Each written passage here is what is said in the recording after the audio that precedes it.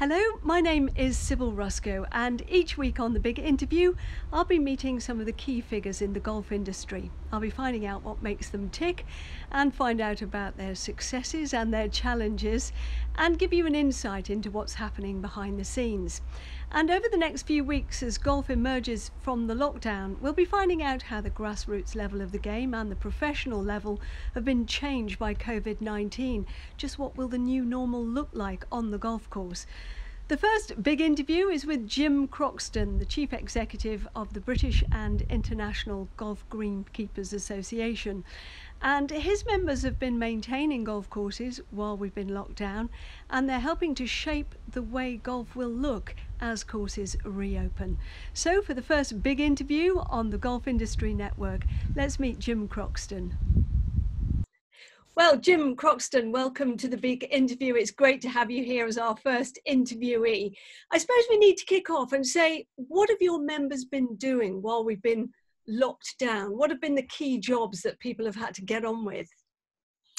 Well, really, when the lockdown began towards the end of March, the grass wasn't growing terribly quickly across the golf course, but we were pretty close to when that was going to take place. So we had to work with government to try and define what they considered essential maintenance to be. And predominantly over those first 2 or 3 weeks, it was mainly just keeping on top of any growth there was on the grass. So they were mowing greens, tees, fairways, etc. Very little mowing of the rough areas. And I think that could be one of the main things that people notice when they go back to golf courses, that a lot of the rough areas may have got much longer. Once the growth began in April, and this time of year is normally quite a big time for greenkeepers to be doing maintenance in preparation for the start of the golfing season. So a lot more activity has taken place: top dressing, aeration, nutrition, and indeed we had such a dry and actually warm in places April that the irrigation took place as well. Yes, I was thinking of all the greenkeepers when I kept looking at the weather forecast. We were all wishing we were on the golf course, but of course that dry weather, after all the wet weather, doesn't make it an easy job for your people, does it? Probably in some respects a little easier after such a wet winter. It meant that work could get on.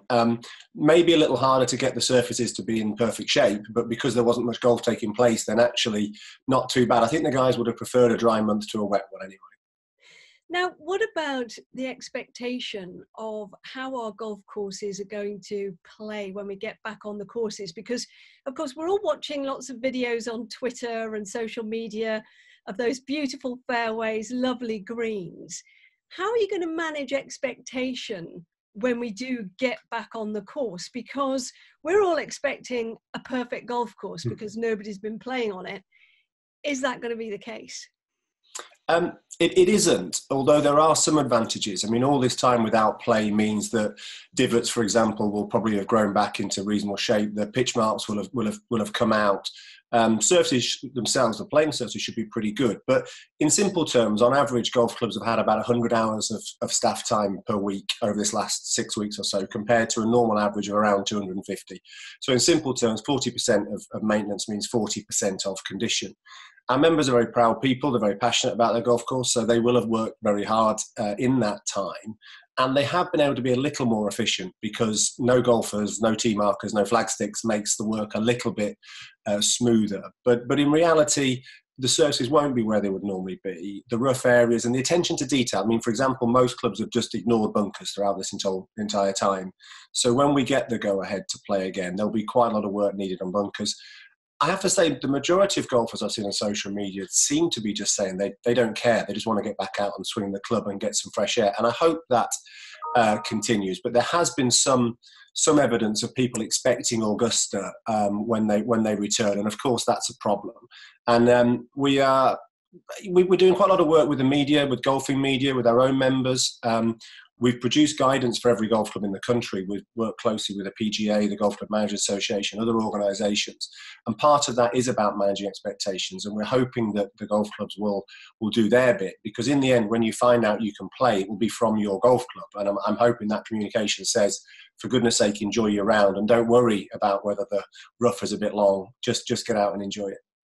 Let's talk more about those guidelines, because BIGGA have been involved in helping shape how golf might look when we get back on the course. What are your key areas of concern, do you think, operationally? You know, when people are back out on the golf course with your members and, you know, particularly teams and managers having to deal with everything, what do you think are going to be the key challenges, and what are the most important things do you think that you've put in place that will get us playing again? The key challenge is going to be golfer behaviour. I don't say that being especially negative about it, but when we're in our leisure time, you know, people like to be less bounded by rules and regulations. Golf is a very rule heavy sport, but you know, one of the things we've been missing is social interaction. The last time I was on the golf course was just before the lockdown started, and a couple we know walked up to us, and I had to go into reverse as they walked closely to us, and just kept getting too closer than 2 meters. And I think a lot of members will see our members, the greenkeepers, and want to come and say hello, and that interaction will be welcome for the greenkeepers. They've missed golfers, believe it or not, and they didn't used to say that, a lot of them. But we're going to need to make sure that everyone continues to observe whatever distancing regulations are in place. The main thing we also are worried about is the evidence from other countries that have opened golf courses before us is that every day becomes like Saturday. The golf courses are absolutely mobbed. I guess that's to do with people working from home, a lot of retired people, but also a lot of people who are on furlough. I read some stat today that say half the people in the country are currently on the government's payroll because of this furlough scheme. So there'll be a lot of people playing, and we need to make sure that we keep some distance between golfer and greenkeeper. So we're advising clubs to ensure there are windows of opportunity. I think you'll see a starting time that mustn't be brought forward. So if your club says 8 or 8:30, it's to enable the greenkeepers to get ahead. I know a lot of golf clubs are going to work on a 2T start and play 9-hole golf to get people on the golf course, but that means our members have got to get ahead of play in 2 places on the golf course. And I think you'll see golf clubs identify a window, maybe a quiet afternoon during the week when they say, right, no golf today, to allow additional maintenance to take place. And what about your members having to almost police golf courses? Do you foresee some conflict there? You know, if 2 people go off and they wait for their mates at the second hole, or, you know, you're playing too quick, keep away. How do you feel your members will be able to police those new ways of playing golf, if you like, because of COVID? Well, the last few weeks have been very interesting because the only people at the golf club have been the greenkeepers. And because of that, we've seen a lot of members of the public going on golf courses using those wide open spaces. And the vast majority have been very respectful. I've seen some really nice stories of people going out and enjoying the open area and doing no damage at all. Of course, there's been some unpleasant things as well, some motorbike riders destroying greens and things, but it's been minority in general. We've advised our members during that time to not engage with the public too closely, simply to report it, if need be, to the police if it's antisocial behaviour, or to keep their distance. The beauty of the game opening is that there will be other people on site that work for the facility. Maybe the managers, the professional staff, could even be that some of the committee members or volunteers will be around. And so we'll be advising our members again to not get involved in altercations, to do their job and to report up the chain of command as appropriate. I actually think that this 6 weeks or so that we've all lived in this rather strange world has changed player behaviour, or people's behaviour, should I say. Before the lockdown, golfers were struggling to deal with the concept of distancing. In fact, they were almost seemed to be rebelling against the idea. And I saw some amazing photos from our members saying that some of the things that golfers had done supposedly in this distant world. I mean, we heard one story of golfers sharing a hip flask prior to lockdown, which seemed to be an extraordinary thing to think about. I think we've all learned an amazing lesson. You know, when we've been going out as a family for our exercise, you know, people are keeping their distance, are being pretty cheery as well. And I think generally speaking, people will have learned to behave differently. We don't want our members to get involved in fights and arguments. So as I say, we'll be advising them to try and use the chain of command. But I think golfers are pretty happy just to be out there. And Jim, what about the relationship between the teams looking after the courses, your members, and owners and operators of golf courses? Because financially, there's going to be a lot of pressure on some business, isn't there? You know, they need people playing on golf courses to keep those golf courses open. How are you going to manage the sort of pressure that some of your members might be under from some of the owners and operators, because they're going to be saying, come on, we need people on the course, don't we, to keep this place viable? Absolutely. In fact, this week already we've advised our members to make sure that they're ahead of the game. And the phrase I've used quite a lot is to try and be part of the solution rather than part of the problem. To an owner in particular who, you know, whose own money is or currently isn't in the till, this is a very sensitive situation. Interesting, by the way, the proprietary clubs that are referred to in the country absolutely adopted the furlough scheme far more readily than the private members clubs did. We heard it seemed to be that a proprietor's view was what's the lowest amount of staff I can keep on my golf course to keep it alive, whereas the private members sector seemed to be more about what's the minimum amount I need to keep it where our members will expect it. And I think that's interesting, the real sort of profit motive hit the proprietor. Over time, interesting enough, we saw quite a lot of private members clubs reduce their team further when they realised they were probably overdoing it. I think the key thing is for our members to remember that without golfers, there simply won't be a golf business in the future. We were very concerned to hear reports from other countries that a lot of countries went with 2-ball play at the outset, which will work in a members club environment, but probably won't work in a pay and play environment. I've spoken to some golf club owners that said they probably wouldn't open under 2-ball only. The amount of staff needed on site would outweigh the benefit of revenue. But I think the best thing our members can do is ensure that they give clear information to their employers on what they need to do to keep the golf course alive to allow play. And what is your key message to the industry, both to your members and players and people who'll be visiting golf courses? What's the key thing you want to say to people? Well, I think it's 2 messages. Apologies if that's the wrong answer to the question. First of all, throughout this, golf has been reasonably privileged. At the outset, we got very quick information from government that maintenance could take place. In Ireland, for example, that message wasn't out there, and some golf courses went unmaintained. In New Zealand, I think there was about a month without maintenance because it was banned. So we got very clear guidance early that it was permitted, and the mood music appears to be that golf will be one of the few things that opens up early. So I think we need to remember that we've been quite lucky as a sport and a business that we can hopefully play, along with angling and other things that are coming back that are suitably socially distant. So I think remember that sort of privilege. But the second thing is we've got to remember it's a business. And so every decision taken over the next, year, I guess, from now until next spring, let's hope next spring we're looking forward to a normal season, is going to be very, very cautious. We will see budgets reduce. We will see revenue reduce. I guess we'll see greenkeeping teams reduce. We'll see redundancies. That's the world we're about to live in. But we've got to understand that that's necessary. The economy is going to a pretty dark place for a while, so people will have less money in their pockets. So our members have got to be very businesslike over this next few months. What do you think is the biggest lesson you've learned over the lockdown period? Well, I mean, from a personal perspective, I think you've got to be, mindful of what you have and appreciate it while you've got it. I've had the opportunity over the last couple of months to spend so much more time with my children than I normally do, 3 meals a day and all sorts, and it's been fabulous. And I think as we're allowed some of the things that we take for granted over these next few months, such as playing sport, then hopefully we'll recognise that the world is a reasonably fragile place at times, and we need to be lucky about it. We need to remember that we're very lucky.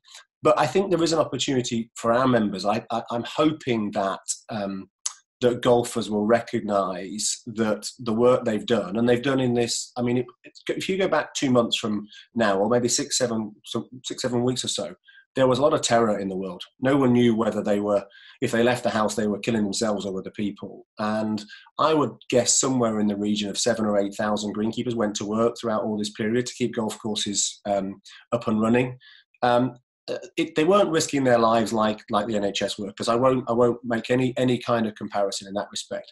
But they were putting themselves out at a time when most weren't. And I think I've certainly seen a lot of good stuff on social media in particular that says that golfers appreciate that. And do you think that has given us all a greater appreciation of what your members do? Because we all turn up, we expect the golf course to look great. Do you think it'll give us a better appreciation of what goes on? I think it will on 2 levels. Again, because people haven't been seeing the golf course, then they've relied on social media, for example. And I think it's brought a number of our members more to the fore to make sure they put that stuff out there. I've seen a lot of guys saying, stop putting photos up, you're teasing me and tormenting me. But realistically, people have been interested. For example, us at BIGGA, we've had far more calls from the media for information last few weeks because there's been no golf played. So suddenly the whole profession is more in the spotlight.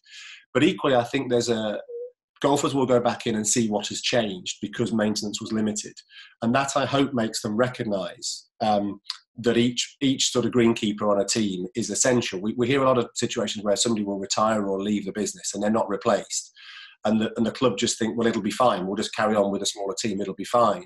Now we've got that real sort of scientific test to say, look, if you do less maintenance, you get a different product out at the other end. So now you understand what your money goes on. So I think on both of those levels, there's a real sort of a potential upside for us in this. And are you looking forward to getting back onto the golf course yourself? Where do you play your golf? Well, I'm currently, because I've got a young family and the busy job that I have, I'm not a member anywhere. I'm lucky to play, 10 or 20 times a year, usually on very good golf courses. I'm actually looking forward. The last game of golf I played was the four of us as a family went out and had 9 holes at my local club, Knutsford Golf Club, where my kids are members. And I thoroughly enjoyed that. And funny, I'm missing all kinds of sport at the moment, but golf could be the first one I get back out to do. So a family game is what I'm looking for.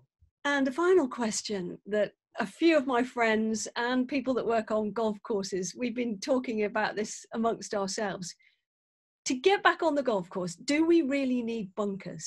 Because bunkers seem to be the place that creates all sorts of danger. It's all right saying don't touch the rake. Somebody came up with an idea of having a fork on the end of a club so that you could rake, and then somebody said, well, you still got to touch the sand. To get back on the course, why don't we just do away with bunkers? Well, that's a big question, and I could be in danger of giving away a soundbite here, which haunts me for the future. I'll say a couple of things. I very rarely come off a golf course and say I wish I had more bunkers or I wish I had more trees.